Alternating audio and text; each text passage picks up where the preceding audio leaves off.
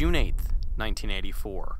That might be the single greatest day in movie history, for me anyway, as that day saw the release of both Ghostbusters and Gremlins to movie theaters. I can still remember waiting in line at the local two-screen theater on Friday night with my family to see Gremlins, and then going back Saturday night and waiting in line all over again to see Ghostbusters. But while I still adore Ghostbusters to this day, there was just something about the theatrical experience of seeing Gremlins in a theater full of people that has always remained a great movie-going memory of mine.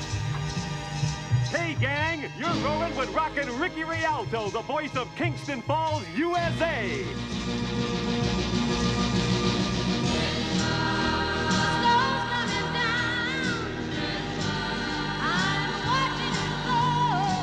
If you've never seen Gremlins, well, I feel sorry for you. And I'm not going to waste any of my time or yours telling you what it's about. Just rent it, or better yet, buy it. And on a side note, why Gremlins didn't come out on Blu-ray this Halloween or Christmas is beyond me. But it's becoming clear that whole market has no idea what it's doing. Anyway, back to the movie. I can still remember how quiet the theater was during the scene where Billy's mother is attacked by the Gremlins, how there was the brief moment of humor when Do You Hear What I Hear started to play. Billy, we're...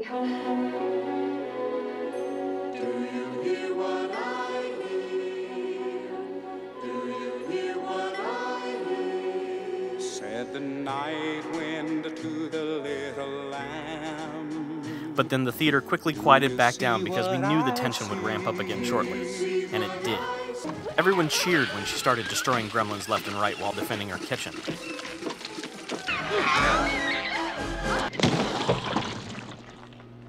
People then freaked out later, though, thinking that Gizmo was in that stocking and she was going to mistakenly hack him to death.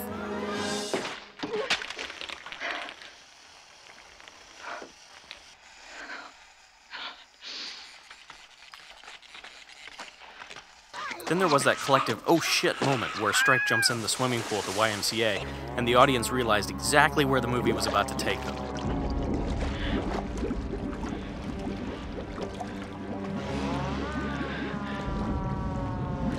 Wow, just really good times at the movies. What a great film this is.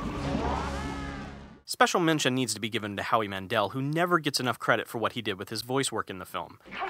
Having fun? Pretty neat, huh? Neat. Because of his performance, Gizmo is a real creature and not just a special effect. And speaking of the effects, some of them are simply outstanding even to this day. I mean, look at that. Tell me that's not a living, breathing creature right there.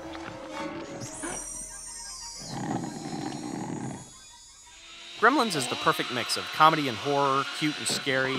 You want a good Christmas horror movie to watch this year? Gremlins is the best one there is, period.